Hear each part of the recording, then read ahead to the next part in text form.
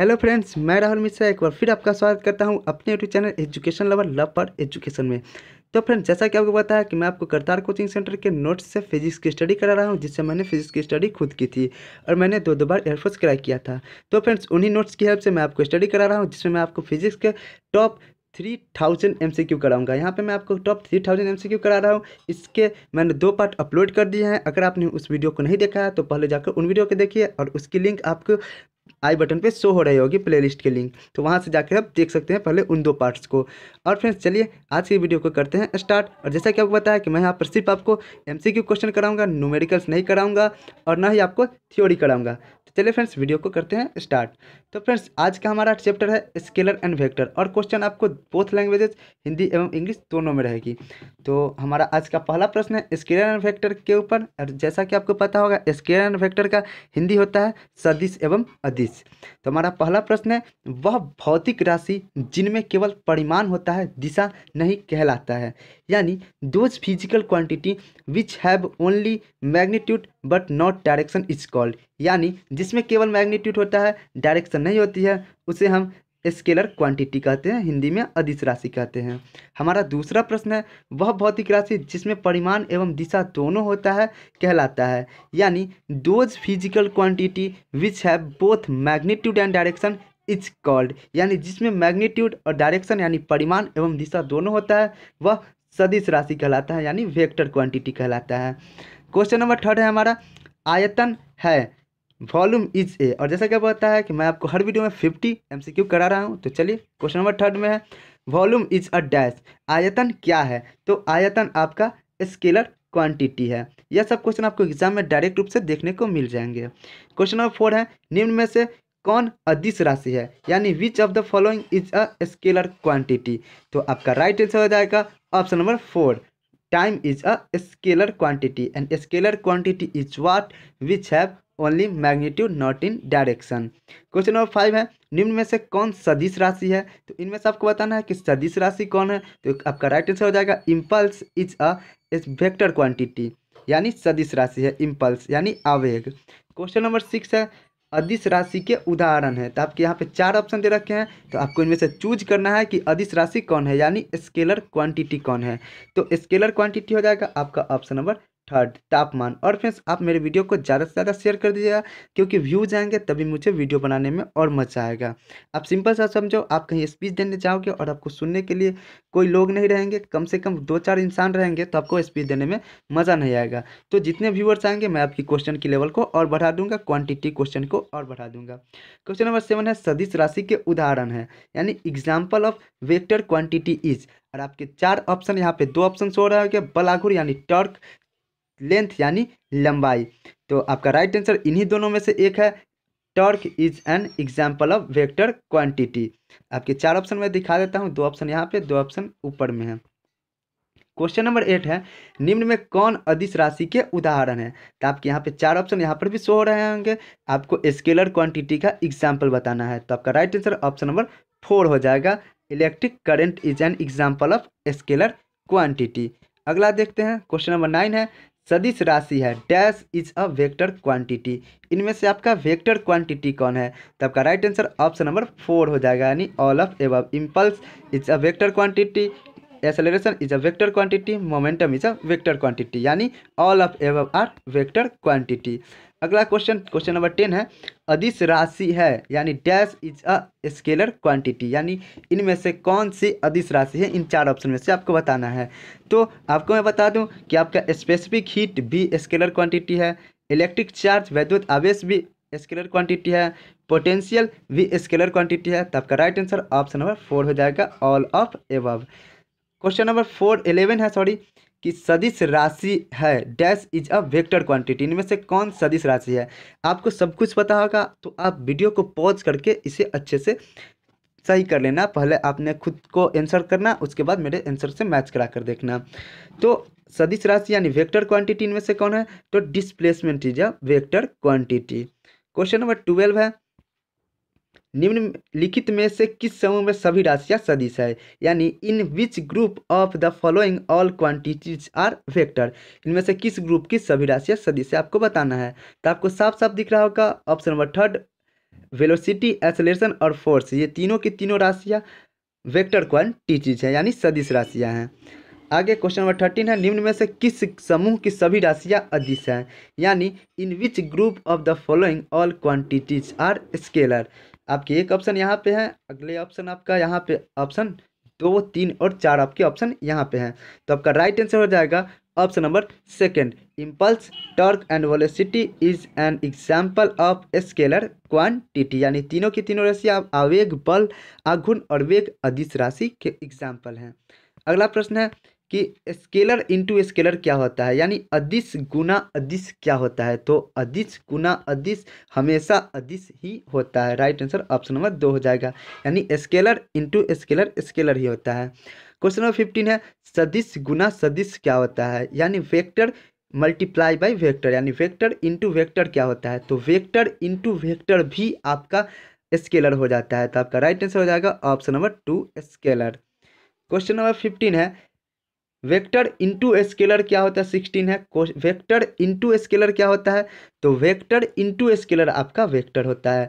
तो scalar into scalar एक scalar होता है, वेक्टर इंटू वेक्टर स्केलर होता है, और वेक्टर इंटू स्केलर वेक्टर होता है। तो ये आपके तीन यहाँ से कंक्लूजन निकले जो आपके एग्जाम में डायरेक्ट रूप से पूछे जा सकते हैं।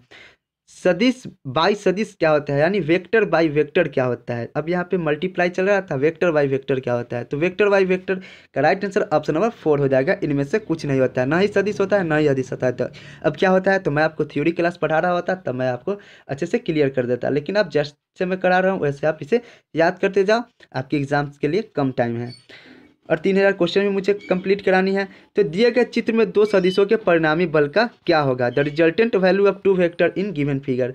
चूंकि अब यह तो न्यूमेरिकल्स है, लेकिन फिर भी मैं इसे करा दे रहा हूँ। यहाँ से सिर्फ आपको बना देना है, यहाँ से एक लाइन ड्रॉ कर देनी है। तो ये आपका हाइपोटेनस हो जाएगा इस एंगल का, राइट एंगल ट्रायंगल का। तो परपेंडिकुलर का स्क्वायर प्लस बेस का square is equal to hypotenuse का स्क्वायर। तो इसका आंसर क्या आ जाएगा आपका, राइट आंसर ऑप्शन नंबर 10 आ जाएगा। अंडर रूट मैं यहाँ पे सॉल्व कर देता हूँ, 6 का स्क्वायर प्लस 8 का स्क्वायर। तो 6 का स्क्वायर 36 और 8 का स्क्वायर 64 आ गया 100। 100 किसका स्क्वायर है, 100 10 का स्क्वायर है। 10 के स्क्वायर से रूट कैंसिल, तो राइट आंसर आ गया 10। मैं आपको बता चुका हूँ, मैं आपको न्यूमेरिकल सॉल्व नहीं करा के दूंगा। अगला क्वेश्चन है, दिए गए चित्र में दो सदिशों के अंतर का मान क्या होगा, the value of difference of two vectors in the given figure. यहाँ पे आपके ऑप्शन हो रहे हैं। अगर आपको यह न्यूमेरिकल सॉल्व नहीं होता है तो हमारे टेलीग्राम का चैट ग्रुप का लिंक हमारे डिस्क्रिप्शन बॉक्स में भी दे रखा है, वहाँ पे जाके आप चैट ग्रुप में एक दूसरे से डिस्कस कर सकते हैं, और हमारे टेलीग्राम का लिंक भी यहाँ पे दे रखा है, वहाँ पे क्वेश्चन आपको सॉल्व होके मिलेंगे। अगला क्वेश्चन नंबर 20 भी आपका न्यूमेरिकल्स है। मैं क्वेश्चन पढ़ देता हूँ। चलिए मैं 19 का सबसे पहले आंसर आपको बता देता हूँ, क्योंकि आपको सॉल्व करने में आसानी होगी। तो 19 का आंसर हो जाएगा ऑप्शन नंबर 2, 10 यूनिट्स। अब 20 का आंसर क्वेश्चन है, 5 मात्रक और 12 मात्रक वाली दो सदिश राशियों के परिणामी सदिश का मान क्या होगा जब वे एक दूसरे के समकोणिक दिशा में क्रियाशील है, यानी the value of resultant vector of to vector quantities having magnitude 5 units and 12 unit respectively when they are in mutually perpendicular direction. तो आपके यहाँ पे 4 ऑप्शन है, इसका भी मैं आपको आंसर बता दे रहा हूँ। मैंने बोला है न्यूमेरिकल्स नहीं सॉल्व कराऊंगा, बहुत टाइम लग जाएंगे, इसलिए इसका राइट आंसर ऑप्शन नंबर 3 हो जाएगा, क्योंकि मुझे 3000 की सीरीज को कंप्लीट भी करना है। तो आप जितना ज़्यादा से ज़्यादा हो सके क्वेश्चन को याद करो। क्वेश्चन नंबर 21 है कि किसी बल के आयताकार घटक 3 न्यूटन एवं 4 न्यूटन है, तो इस बल का परिणामी क्या होगा, यानी the rectangular component of a force are 3 Newton and 4 Newton, what is the magnitude of this force. तो आपका इसका भी मैं राइट आंसर बता देता हूँ। राइट आंसर इसका हो जाएगा ऑप्शन नंबर 1, 5 न्यूटन। तो आपको रिजल्टेंट निकालना है, मैग्नीट्यूड ऑफ फोर्स निकालना है। दो सदिश जिनके परिणाम असमान है का की डैश, यानी which one is the correct to vector is unequal magnitude. Unequal magnitude के टू वेक्टर के लिए कौन सी इनमें से 4 ऑप्शन में से करेक्ट होगी। तो इसका आपका राइट आंसर चला जाएगा ऑप्शन नंबर 3 के साथ, परिणामी शून्य नहीं हो सकते, यानी resultant can not be zero. दो सदिश दो स्केलर क्वांटिटी के वेक्टर क्वांटिटी के लिए रिजल्टेंट कभी भी जीरो नहीं हो सकता है। क्वेश्चन नंबर 23 है, सदिश योगफल शून्य देने वाली असमान बलों की न्यूनतम संख्या है, यानी the minimum number of unequal forces whose vector addition is zero. The minimum number of unequal forces whose vector addition is zero. तो आपका इसका राइट आंसर हो जाएगा ऑप्शन नंबर 2। ऑप्शन नंबर 2 आपका राइट आंसर हो जाएगा 3। यानी सदिश योगफल शून्य देने वाली असमान बलों की न्यूनतम संख्या कितनी होती है? 2 होती है। यानी the minimum number of unequal forces whose vector addition is 0। यह न्यूमेरिकल्स नहीं है, आपको डायरेक्ट रूप से इसे याद करने होंगे। क्वेश्चन नंबर 24 है, दो बलों के निम्न जोड़े में वह छाटे जिनका परिणामी 4 नहीं हो सकता है। यानी दो बलों का निम्न जोड़ा दिया है, pick the following pairs of the forces whose resultant can not be 4, जिसका रिजल्टेंट 4 नहीं हो सकता है। तो इसका राइट आंसर हो जाएगा ऑप्शन नंबर 4, इसका रिजल्टेंट कभी भी 4 नहीं आएगा। आगे बढ़ते हैं, आप इसे न्यूमेरिकल से खुद से सॉल्व कर लेना, नहीं तो चैट ग्रुप पे चले जाना। किसी सदिश का घटक है, the component of A vector is dash. आपके यहाँ पे 4 ऑप्शंस हैं। सदा इसके परिमाण से कम होता है, यानी always less than its magnitude, option number 2 है। सदा इसके परिमाण से अधिक होता है, always greater than its magnitude. सदा इसके परिमाण के बराबर होता है, always equal to its magnitude. और इनमें से कोई नहीं, यानी नन ऑफ एबव। तो इसका राइट आंसर हो जाएगा ऑप्शन नंबर 1, यानी always less than its magnitude. और फ्रेंड्स, अभी 10:51 पर मैं वीडियो शूट कर रहा हूँ। कल मैं वीडियो शूट नहीं कर पाया था क्रिकेट देखने की वजह से। चलो, क्वेश्चन नंबर 26 है, शून्य परिणामी उत्पन्न करने के लिए असमान परिमाण के सदिशों की न्यूनतम संख्या है। यानी the minimum number of vector of unequal magnitude of 0 resultant R. तो आपका राइट आंसर हो जाएगा ऑप्शन नंबर 2, 3।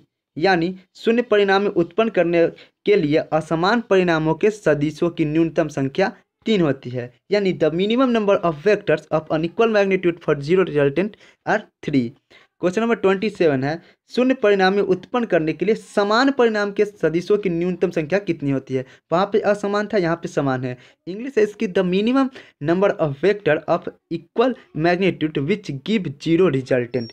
तो आपका इसका राइट आंसर हो जाएगा ऑप्शन नंबर 1, 2। वहाँ पे भी क्या था? वहाँ पे 2 ही था। यहाँ पे क्या है? यहाँ पर भी 2 ही है। तो समान हो या असमान हो, नहीं सॉरी, वहाँ पे 3 था, यहाँ पे 2 है। असमान के लिए 3 और समान के लिए 2, अनइक्वल के लिए 3, इक्वल के लिए 2। क्वेश्चन नंबर 28 है, आपका न्यूमेरिकल्स है। मैं क्वेश्चन को पढ़ दे रहा हूँ। एक बिंदु पर एक साथ कार्य कर रहे 120 न्यूटन व 20 न्यूटन के बल उत्पन्न कर सकते हैं परिणामी बल। The resultant force of 120 Newton and 20 Newton which act at A point together can be. और फ्रेंड्स, सबसे बड़ी बात, मुझे न्यूमेरिकल सॉल्व करने में प्रॉब्लम नहीं है, बस आपके टाइम को बचाना है। क्योंकि आप कहीं ना कहीं तो स्टडी करते ही होंगे फिजिक्स की, कोई यूट्यूब पे कर रहा है, कोई ऑफलाइन कर रहा है, लेकिन उनको क्वेश्चन नहीं मिलते हैं। इसीलिए मैंने हमारे नोट्स की हेल्प से मैंने सोचा कि आपको क्वेश्चन दे दूँ। और 3000 क्वेश्चन, 3200 क्वेश्चन, जो कि मैंने पहले आपकी वीडियो में बता रखी है कितनी क्वेश्चन मेरे पास है, क्या क्या कंटेंट है। करतार का हो गया, एसके का हो गया, डीसीजी का हो गया, तो बहुत सारे अच्छे अच्छे कोचिंग के कंटेंट है। आप इन सब कोचिंग के बारे में गूगल पे सर्च कर सकते हो। तो फ्रेंड्स, इसीलिए मैं न्यूमेरिकल सॉल्व नहीं कराता हूँ, क्योंकि जहाँ पढ़ते होगे तो आपको थ्योरी पता होगी। एक बिंदु पर एक साथ कार्य कर रहे 140 न्यूटन व 40 न्यूटन के बल उत्पन्न कर सकते हैं, परिणामी बल क्या होगा? अब क्वेश्चन नंबर 28 का मैं आंसर बता दूं, तो क्वेश्चन नंबर 28 का आंसर 140 न्यूटन, ऑप्शन नंबर 2 हो जाएगा। The resultant force of 140 Newton and 40 Newton which act at a point together can be. आपके यहाँ पर फिर से 4 ऑप्शन है, और इसका राइट आंसर हो जाएगा आपका ऑप्शन नंबर 300 न्यूटन। दो सदिशों के परिणामों का योग 18 है तथा इनके परिणामी का परिणाम 12 है। यदि परिणामी एक सदिश के लंबवत है, तब दोनों सदिशों का परिणाम क्या होता है? The some of magnitude of to vector is 18 and the magnitude of its resultant is 12. If resultant is perpendicular to any one vector, and then what are the magnitude of both vector? तो आपका इसका right answer हो जाएगा option number 1। मैं सिर्फ आपको numericals की answer बता रहा हूँ। मेरे पास बहुत सारे न्यूमेरिकल्स भी है, सब्जेक्टिव टाइप भी क्वेश्चन है, MCQ भी है, जो सीधे डायरेक्ट रूप से याद किए जा सकते हैं। तो मैं सारी कुछ आपको दे दूंगा, आप बस वीडियो में बने रहो। क्वेश्चन नंबर 31 है, यदि बिंदु पर कार्य रत दो बलों के परिणाम का योग 16 है, यदि उनका परिणामी लघु बल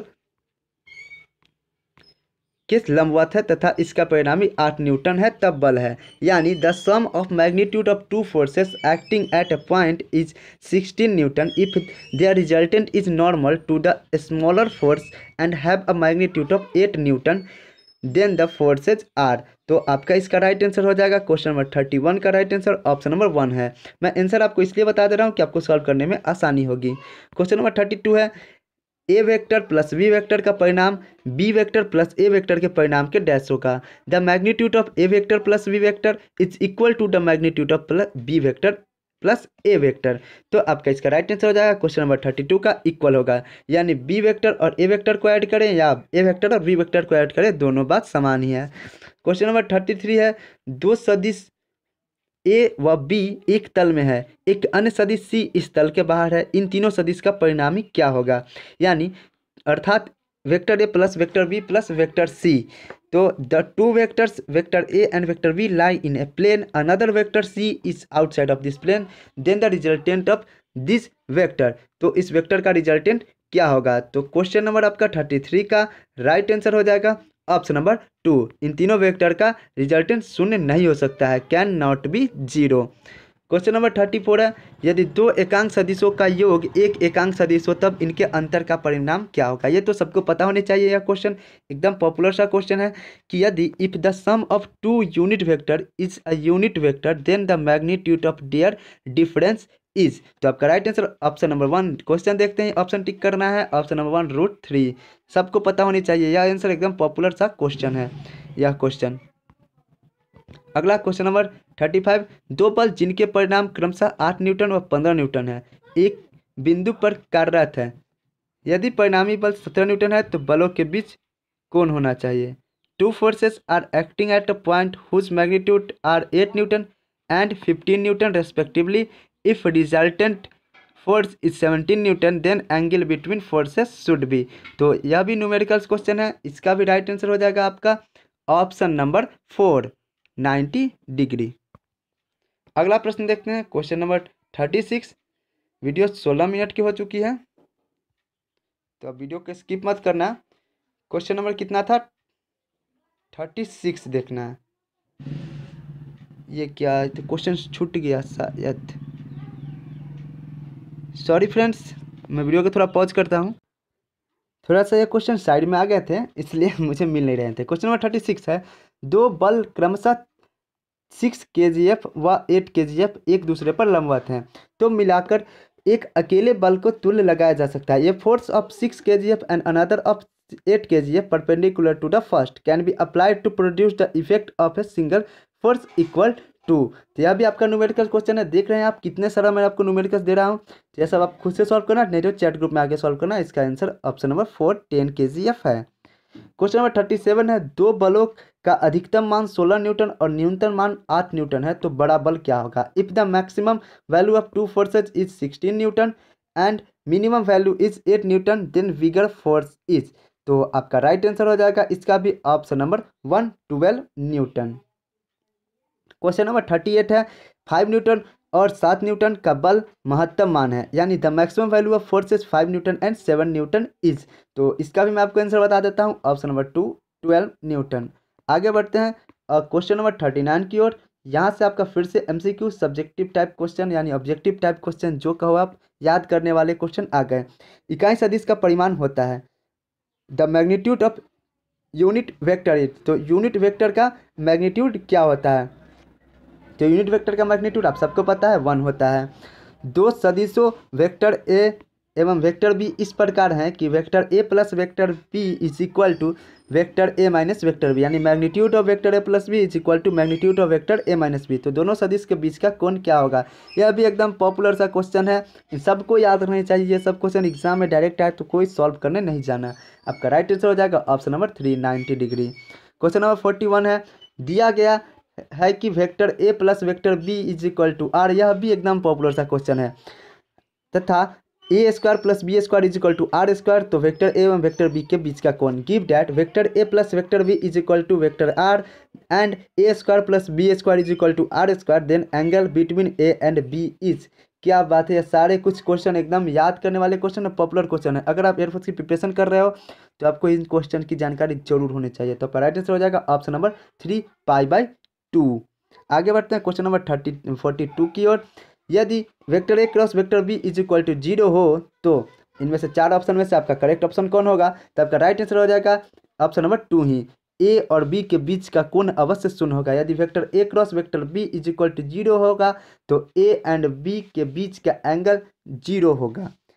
तो यह सब भी एकदम पॉपुलर क्वेश्चन है, आप सबको याद रहने चाहिए। सब क्वेश्चन प्रिपरेशन कर रहे हो तो मुंह पे रहने चाहिए सारी क्वेश्चन, जिसे मुंह जवानी कहते हैं वैसे रहनी चाहिए। 43 है, यदि दिया गया है vector A plus vector B is equal to vector are and vector A is equal to be is equal to are. Are यहाँ पर रिजल्टेंट को कहा जाता है, तो ए एवं बी के बीच कोण क्या होना चाहिए। Give date vector A plus vector B is equal to vector are and A is equal to be is equal to are, then what should be the angle between vector A and vector B. तो आपका right answer हो जाएगा option number third 2π/3। सारे question एकदम याद होंगे जो बच्चा सही से प्रिपरेशन कर रहा होगा एयरफोर्स की। इन सब क्वेश्चन को तो क्लास में थ्योरी के वक्त ही टीचर करा देते हैं, बस याद करवा देते हैं, जैसे याद हो जाती है क्वेश्चन सॉल्व करते करते ये सब क्वेश्चन। क्वेश्चन नंबर 44 है, फिर से न्यूमेरिकल्स। किसी वस्तु पर दो बल 10 न्यूटन और 6 न्यूटन कार्यरत है जिनकी दिशाएं अज्ञात है, उस वस्तु पर परिणामी बल होगा। If two forces of 10 Newton and 6 Newton acts on a body whose direction are unknown, resultant force on the body will be। तो 44 का right answer option number 1 4 Newton एवं 16 न्यूटन के बीच, यानी 4 Newton between 4 Newton and 16 Newton. Question number 45 है, 4 Newton व 3 Newton के दो बल एक कण पर साथ साथ लंबवत कार्यरत हैं, तो कण पर शुद्ध बल होगा। ए particle is सिमुल्टेनियसली acts by two perpendicular forces equal to 4 Newton and 3 Newton, the net force on particle will be। तो 45 का राइट आंसर हो जाएगा option number 2 5 Newton. Question number 46 है, दो समान बल एक बिंदु पर कार्यरत है, इनके परिणामी का वर्ग इसके गुणनफल का 3 गुना है, इनके बीच का कोण।